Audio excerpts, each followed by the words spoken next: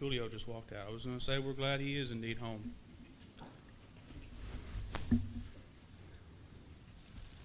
Julio has left the building.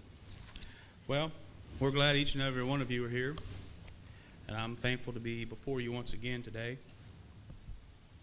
If you would, be turning over to the second chapter of the book of Acts. I'd like to begin in verse 41 and go through the end of the chapter.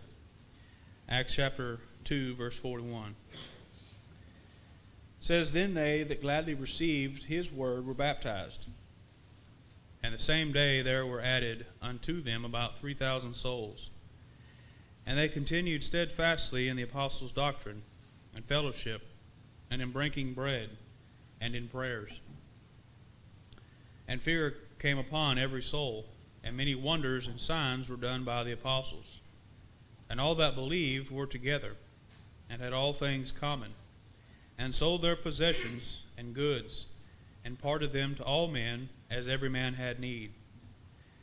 And they continued daily with one accord in the temple, and breaking bread from house to house, did eat their meat with gladness and singleness of heart, praising God and having favor with all the people. And the Lord added to the church daily such as should be saved."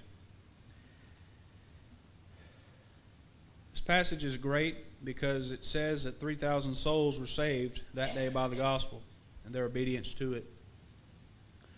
But I would like for us to consider a particular phrase there in verse 46.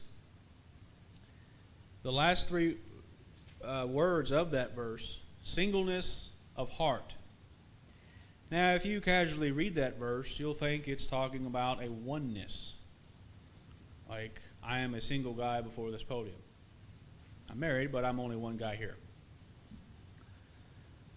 That's not actually what's being talked about. In fact, the Greek word that's used here, this is the only time it's used. Aphalotes. Aphalotes. And it's a compound word coming from alpha, which is anti or against, and philos. Philos is one of those words that it means that it's a rocky land. It's an area full of loose rocks. Well, if you put these two together, it signifies a place that is smooth to the point where you're not going to stub your foot. That's the actual definition.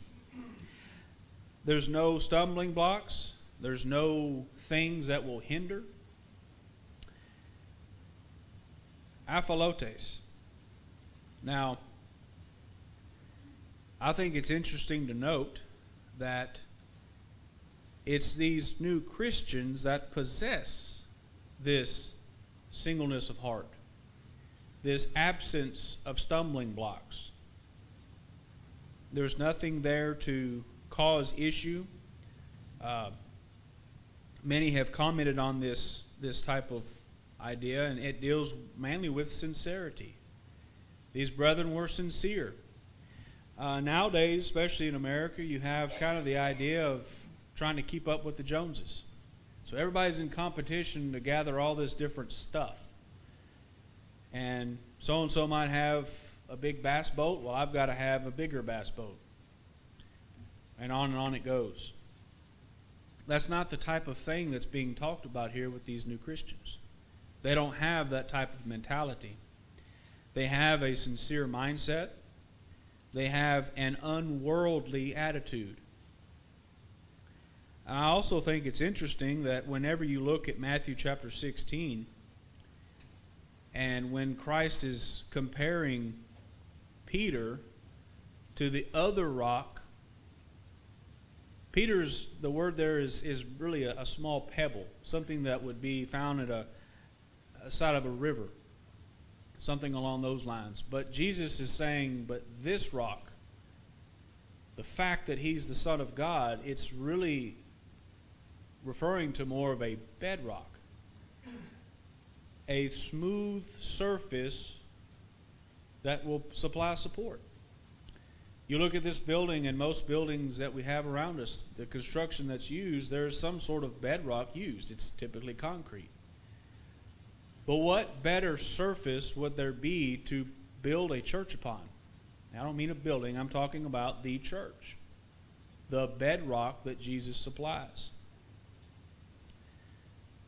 Well, you go on a little bit further. This aphalotes, this singleness of heart, the bedrock that Jesus supplies for the church, smoothness. There's nothing that will stumble or cause other folks to stumble, Christians to stumble. His commandments are not grievous. But this smooth surface to build the church upon allows Christians to not have to have these stumbling blocks.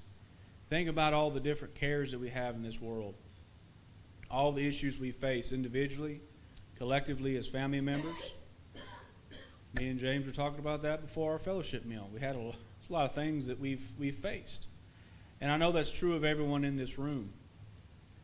The church allows for a place for those things to temporarily cease. We're here. We're worshiping God. We don't have to worry about those things right now.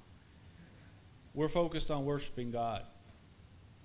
But this singleness of heart ultimately provides for the unity that Jesus prayed about in John chapter 17.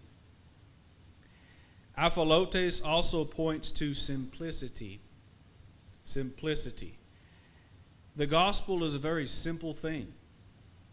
It takes a literal rocket surgeon to complicate it. You have to be overeducated to try to overcomplicate the gospel.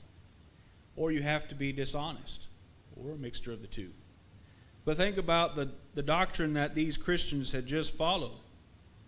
They heard God's word. They believed in the fact that Jesus is the Son of God. They repented of their sins. And they confessed Christ before others. And then what happened? They were baptized, verse 41. Doesn't get very much more simple than that. So there's simplicity in the gospel. There is oneness in the gospel. And there is a lack of rocks to stub our feet on. That might sound silly, and I'm not trying to make it sound like such, but if you've ever walked to the kitchen at night trying to get a glass of water and stubbed your toe on furniture, you understand I'm not walking that path. That's the type of traps that Satan leaves. He wants to catch us up. He wants us to make us stumble. We don't have that with Christ. We don't have that upon the bedrock foundation that He has laid out for the church. So there's sincerity, there's unity, there's simplicity in the gospel. But each of these things were exhibited by the Christians in this chapter that are depicted here. That same type of attitude must be present in each and every one of us. We sing a song sometimes, Christ will give thee rest. Come to Him in simple, trusting faith. It's not overcomplicated. It's not complicated at all. He's given us plenty of evidence, proofs that show that He is in fact the very Son of God. And He has given us a very simple gospel to follow on an individual basis. It is up to me to obey the gospel. It is up to me to live it out in my life. Now, this afternoon, as we typically try to do, we want to offer the invitation to those who have allowed sin into their life, who have perhaps overcomplicated the gospel. Maybe you've added something to it by your actions. Maybe you've attempted to take something away by your actions. God's Word remains unchanged. How does your life compare to the Word of God? If you're not a Christian, make that step today. Begin that new life today. Or if you are a child of God, put away that sin. Either way, whatever your need now is, make it known together as we stand and sing.